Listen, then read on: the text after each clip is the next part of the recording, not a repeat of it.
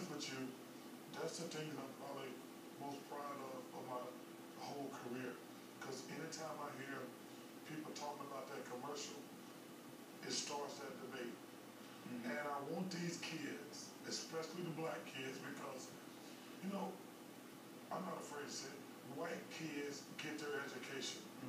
These black kids are not getting their education. You shouldn't have to rush for 1,000 yards or get 20 points and 10 rebounds to be successful out of poverty.